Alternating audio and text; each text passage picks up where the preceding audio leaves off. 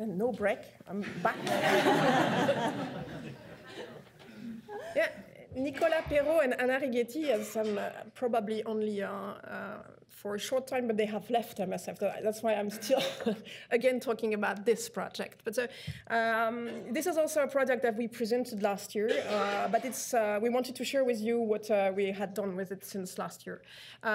So while we were preparing this MSFeCARE algorithm for the consultation in under 5, in the same region of Central African Republic, MSF was organizing a mass multi-antigen vaccination campaign. And so the target of this campaign was to vaccinate 50,000 children under 5 during 3 rounds in December, February, up to June, actually, 2016. And so 5 vaccines were to be delivered to prevent 9 infectious diseases. But all of these vaccines were requiring different schedules, and because they wanted to do a selective vaccination, meaning that they needed to take into account the previous dose that had received the patient, the rules were varying according to the age at the first dose. So it ended up being very complex rules that they were asking very lay health workers to follow these rules. So during the first round of the campaign, they realized it was not possible to implement the complex rule. So they simplified the rules, and we created some paper decision support tools trying to synthesize and help them to decide. But by simplifying the rules, we actually, it ended up proposing or recommending sometimes on unnecessary doses, and sometimes doses that should have been requested were not proposed. And so when we talk about the unnecessary doses, and when you look at the scope of this campaign, this was resulting in a lot of vaccine being probably wasted. So that's why, because the vaccine advisor at that time was part of the development of the other tool, he saw that this was a good opportunity to use, again, this technology, the system, to design a e-decision support system, again, into an Android application that would help the clinician to actually use the more complex but more accurate rules for decision. And so this tool was designed, and it's also a data collection tool. It was not a patient file. We were only entering anonymous data. We were not having any patient identifier, but it allowed to collect the data and look at aggregated data at the end of the day directly on the device. So, sorry. So last year, what we presented you was the result of a feasibility study that had been done during the second round of this campaign, where 4 volunteers in 2 sites conducted 1,300 consultations. And we had shown, or we had seen that we managed to improve the appropriateness of vaccination prescription, decreasing the error rates, and that no technical problems were encountered. It was possible to bring this technology in this context. The user reported a very positive experience with the tool, and we had no loss of data. And with this result that we presented last year, we decided to deploy it largely during the third one of the campaign. So there we trained, again, the 24 prescribers that were involved in the campaign. We gave them 1-day training plus 1 hour of on-job supervision, ensuring that they were able to use the application during the consultations. And all the vaccination teams, there were plenty of teams with supervisor. They were all trying to give a support to the users also. Each prescriber was given a tablet and a portable solar panel plus an extra power bank, and then they went everywhere. And so during this experiment, we also tried to look at the appropriateness of vaccination prescription, doing some more than 1,000 exit interviews where we reassessed the prescription, how they were done, and we compared the result of this exit interview with exit interviews that had been done following the same methodology during the feasibility study. We looked at the completeness of data collection, trying to compare what we had in our electronic data records to all the paper-based data and entries registry that were still used. And we organized a focus group discussion to get a bit of the user's perception. And so from April 24th to June 7th, 2016, almost 30,000 consultations were conducted with the tool, and more than 78,000 vaccines were prescribed with it. The median number of consultations per day and per prescriber was 103, with a maximum of 234. When we discussed with the team on what impact this tool had on the prescription, they mentioned that initially it had been difficult for the prescriber to use it because actually, as I told you, we had modified the rules. So they were before using some simple rules, and this had not been well explained at that time, that there will be a discrepancy between what they were doing and what the tablet would recommend. But after this had been clarified in the field, then the clinician, they were not clinician, but the user reported that it increased their confidence in their prescriptions. And it also allowed them to identify mistakes that would have been done in the Vacci card or in the schedule of the vaccination.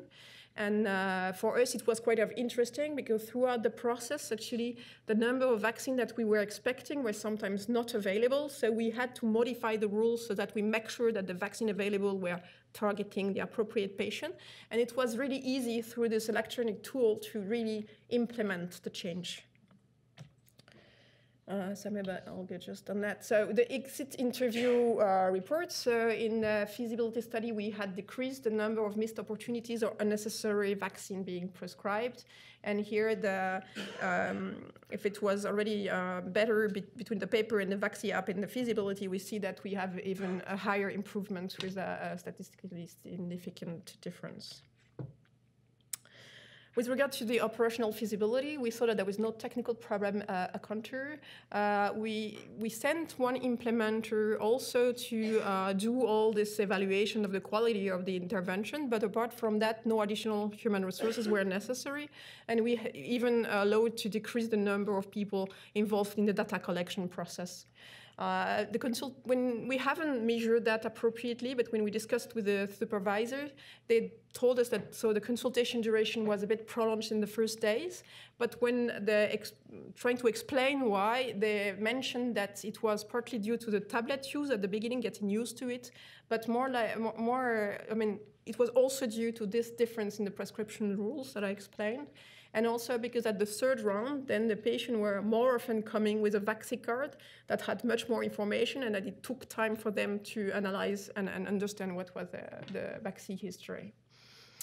And they all mentioned that they were super happy with how it eased their data collection and aggregation processes. Super happy is very, very important in this. Just 2 points still. The tool that we develop is not a patient file, so it doesn't allow, and also because, of course, we had deployed only in the third round, but it would not allow us to identify if the patient who came in the first round were the same as who were coming in the second and then third round. And this was a bit something that was surprising for us to see that even at the third round, there was still a lot of the patients that were receiving a first dose. So that makes us think that they were not the same patient coming at the 3 rounds. So just as a conclusion, this tool can really facilitate the implementation of complex rules by lay health workers. It facilitated and improved the data collection.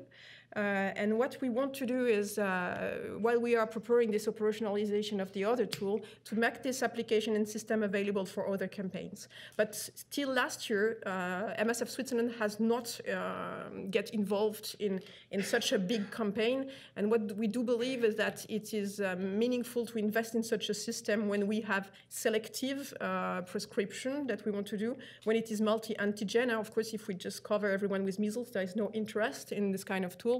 And of course, the volume of activity and so the difficulty in data collection might be addressed.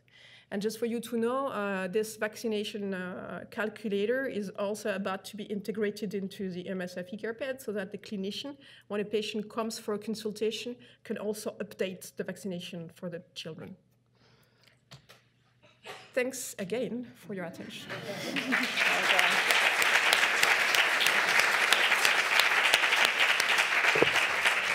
Well done. That was a tour de force, and sorry for making you go from one to the other, but that's a very impressive project, and I look forward to reading both studies published in literature, which hopefully won't be too long.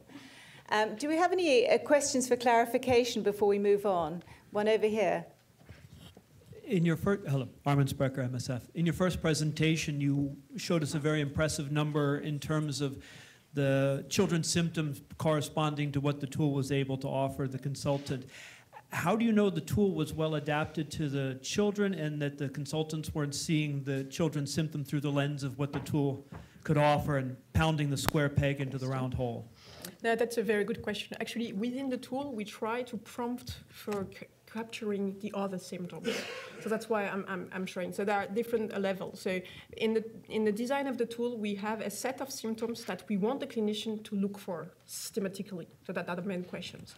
Then we ask them to ask for other symptoms, and then we have a different way of collecting these other symptoms. And some of the symptoms are things that we do not address, but still want to collect. When I say do not address, it means that we have not programmed recommendation for the management of this situation, but we will tell, okay, the management of this situation is not in this tool, but please refer to external guidelines or do not hesitate to transfer those patients. And then there is still room for other symptoms that would not be covered. But so that's this data that I give you. It means that in very few cases, this possibility was taken.